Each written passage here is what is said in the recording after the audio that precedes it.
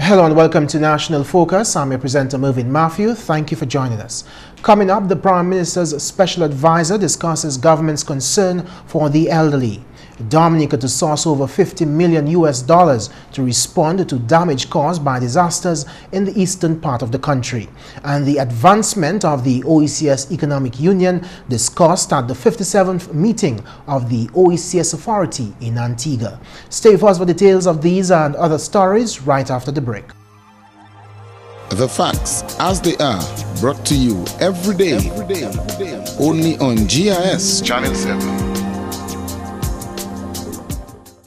Welcome back. Time now for the details of the news. The government of Dominica plans to source over $50 million in loans and grants to respond to damage caused by natural disasters on the eastern coast of the island. Prime Minister Honorable Roosevelt Skerrit told a meeting called by the National Emergency Planning Organization last week that his government is in the process of sourcing funds from partners such as the European Union and the World Bank. The Prime Minister said these funds will be used to construct new roadways, river defenses, bridges and retaining walls. We're going to be contracting a loan from the World Bank. We have not confirmed it yet, but we're looking at it of a very huge sum to address the issues on the East Coast. We've gotten a grant from the European Union to put with that, and we're also looking at a third source to ensure that we can address the situation of the entire east coast of Dominica in terms of new roadways and retaining walls and river defenses, bridges. You're talking about the whole work, so you're talking about well in excess of $52 million. The country's leader says Dominica is being viewed by the world as a model country in the manner in which it bounces back following natural disasters. Much of this, he says, can be attributed to the swift financial assistance granted to the island by friendly governments. He says, however, that due to the financial situation now experienced by countries worldwide, it is especially important for Dominica to do all it can to minimize the impact of natural disasters. Of course, one has to recognize that we are operating in a very difficult global economic and fiscal period. And therefore, whatever we can do to minimize on the damage done by disasters, we all have a moral obligation to do that because we're spending a lot of money to respond to disasters. Last year, Dominica was impacted by 4 weather systems. The government of Dominica remains committed to the development of the island's youth. That assurance has come from Minister for Culture, Youth and Sports, Honorable Justina Charles. The minister, in her address at the 40th graduation ceremony of the Youth Skills Training Program last week, explained that the current administration has taken action to ensure that young people on the island are educated and are equipped with specialized skills.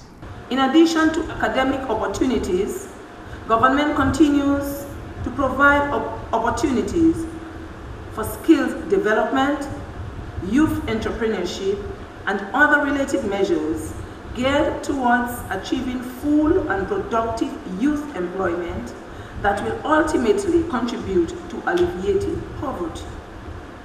This is done through the Youth Skills Training Program, the Dominica Youth Business Trust, the Small Business Support Unit, and the Agricultural Investment Unit.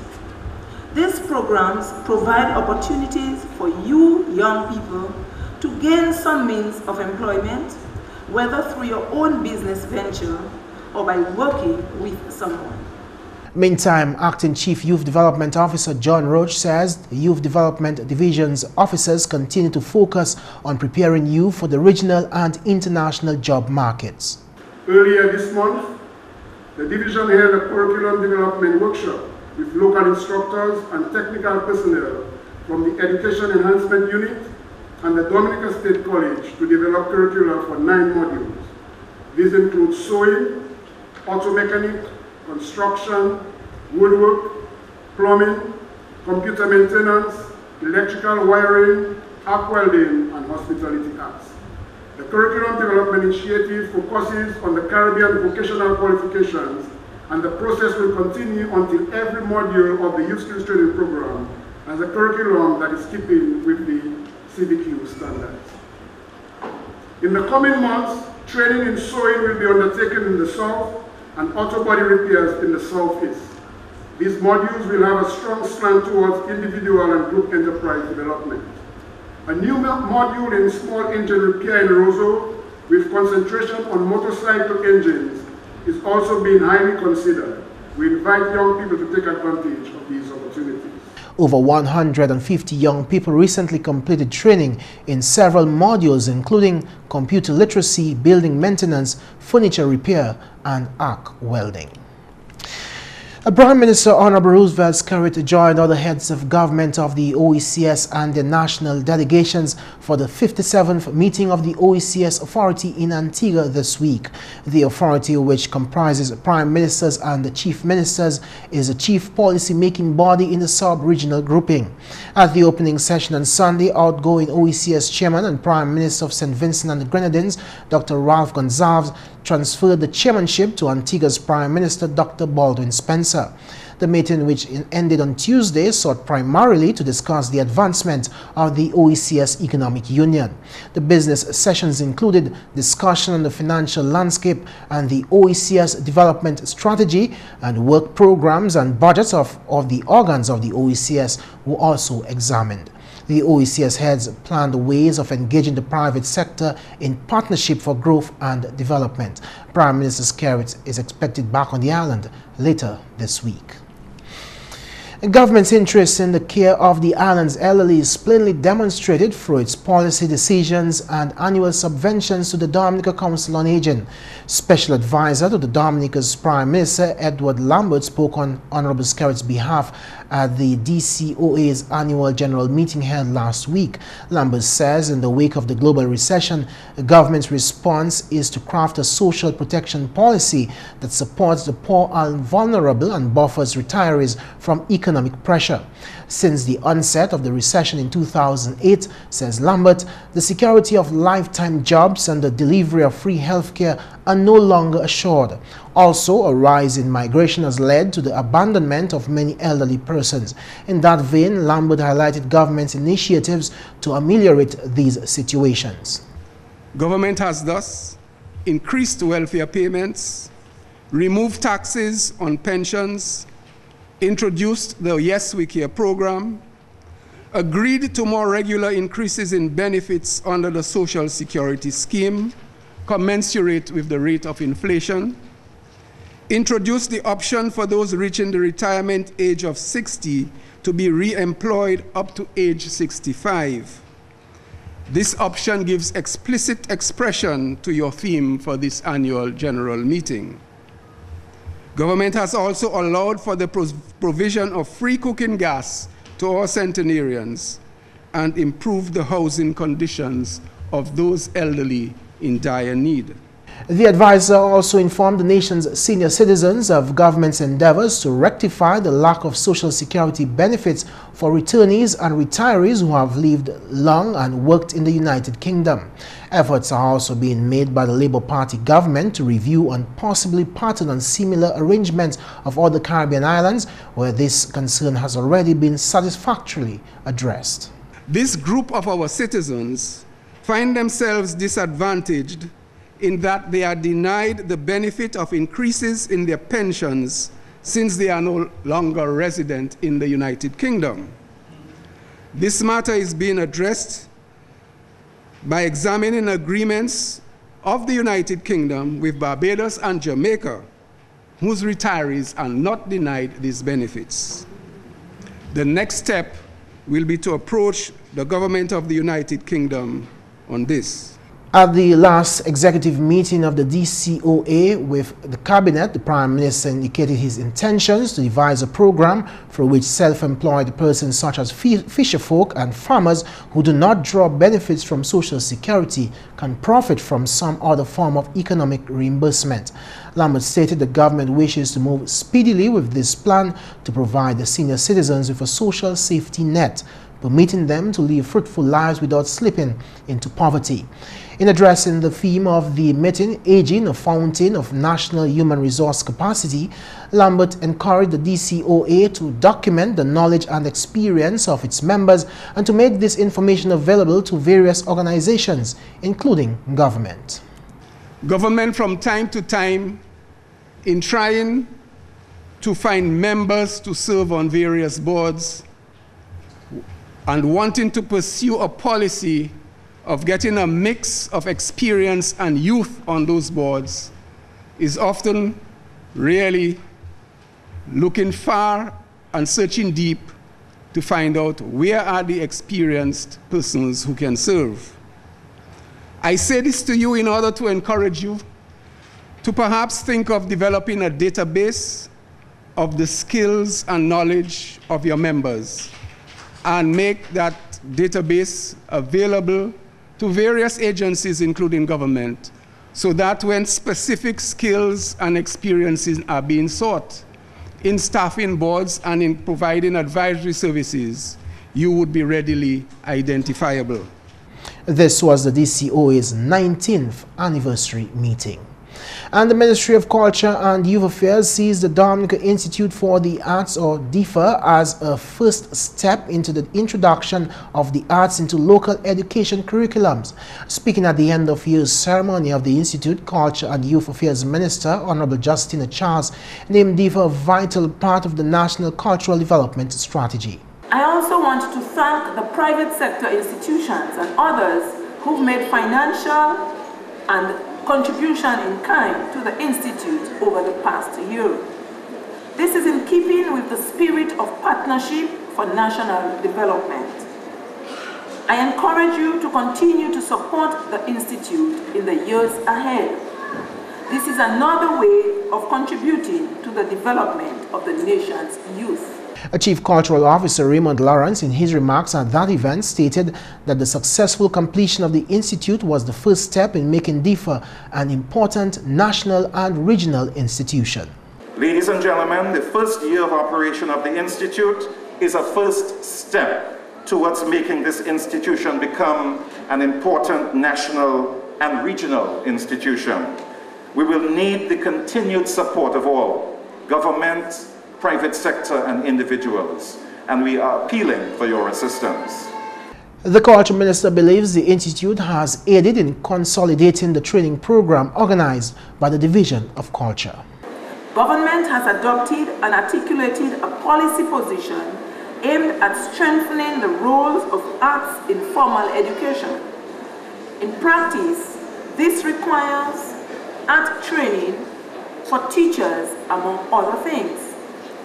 During the past year, the Institute has helped in this regard by carrying out training for school teachers in dance.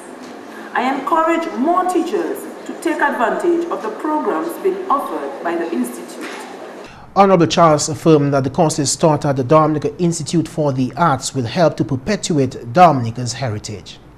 And finally, this news time, a combination of an enhanced West African monsoon, warmer Atlantic Ocean temperatures, and the absence of El Niño are the primary factors behind the National Oceanic and Atmospheric Administration's 2013 Atlantic Hurricane Season Outlook. The NOAA 2013 Atlantic Hurricane Outlook is predicting 13 to 20 named storms, 7 to 11 hurricanes, and 3 to 6 major hurricanes. The NOAA is reporting that the probability of multiple hurricane strikes increases for both the United States and the entire region around the Caribbean Sea. In explaining the science behind this year's outlook, scientists disclosed that signs of an active season this year include warm water in the Atlantic Ocean, a strong West African monsoon, and less than normal rainfall in the Amazon basin.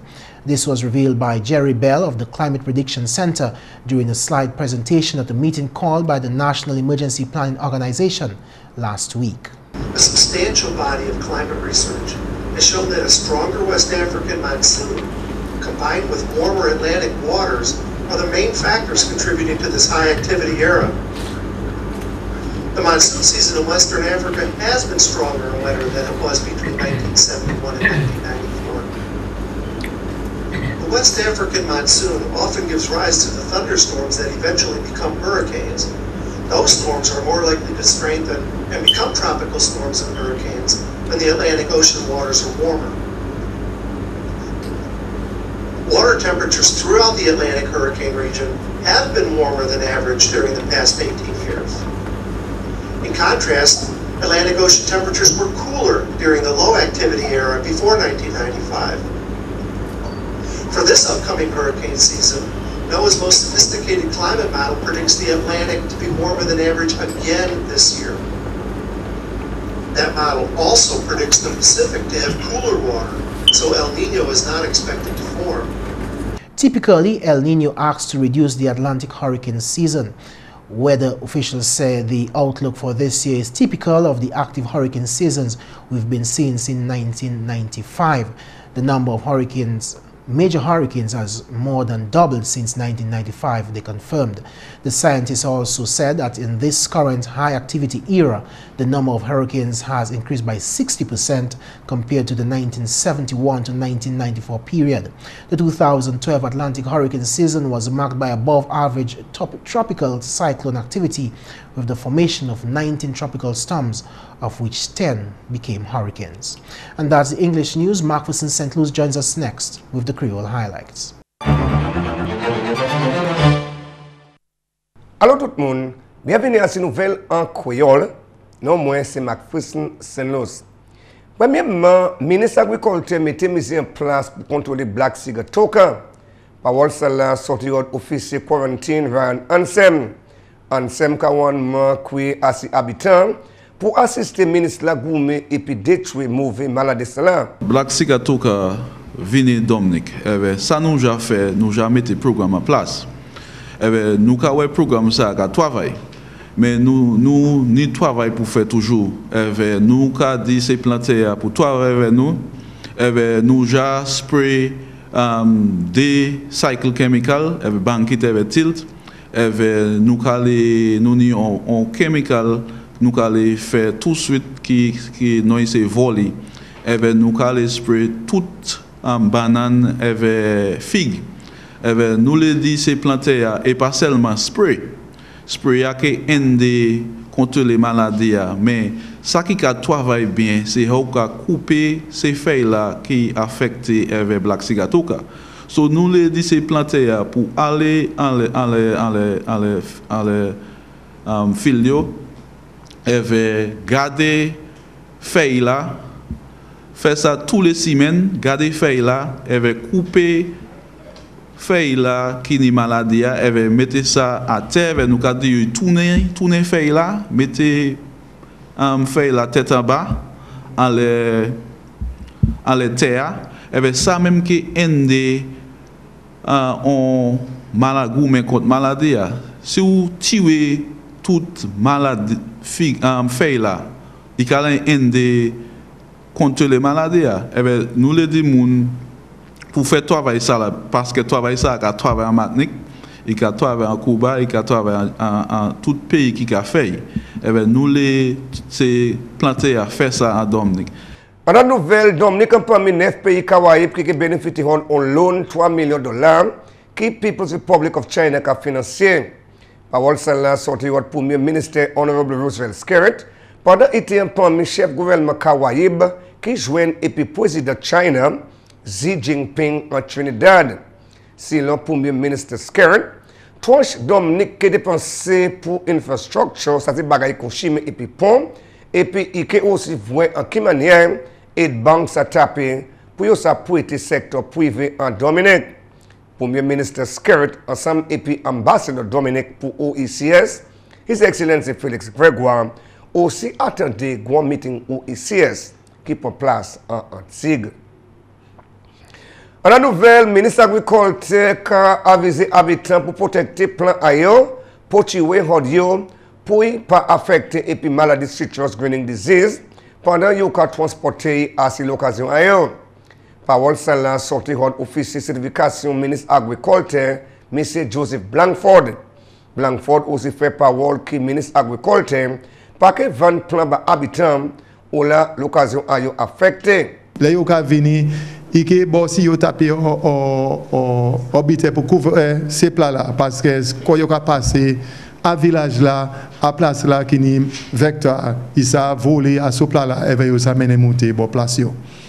Aussi nous pas vendre pièces plat pour farmers qui ni maladie à place yo et yo pas contrôler maladie parce que si yo mène plat monter plat tout neuf et ou jani maladie ou ani ka gaspiller l'argent parce que c'est plat là ka mort aussi comme monsieur Ansem dit pas ni place de pour ces maladies ça là so si nous pas éradiquer toutes ces vecteurs tous ces symptômes là avec toutes ces inoculums à place là il pas que faire pièce ça sur ka van plat là yo après ça toutes ces plats là mi ka van ba yo ba après qui plus bas parce que ça il a cause pour produire ces plats là ba yo après ça nous ka van ba $10 par plat mais il a cause $20 pour produire un plat. OK, so plat là ça subsidise pour ces plats. Et puis finalement, Trust National White Kubulin déclaré qu'on l'occasion écotourisme. Parole ça là sorti horde manager opération Trust National White Kubulin, mademoiselle Roselyne Paul. Trust White Kubulin National Trails il déclaré qu'on écotourisme site. À manière ça là il a ba gouvernement autorité pour contrôle pour faire certain nous qu'à protéger toise là c'est quelque chose qui c'est un toise un produit qui national un produit qui sans nous et il qui faciliter aussi pour nous ça dit moun qui ka visiter moun qui pas ka West Dominique mais veut expériencer toise là yo sa payer en $12 $40 pour yo expériencer mais ça que West Dominique pour ça maintain. Messieurs mesdames, ça c'est tout pour nouvelles en créole pour à présent. Non moins c'est McPherson St. Louis. Au revoir. Scary. Everything just shaking and making big creaky noises.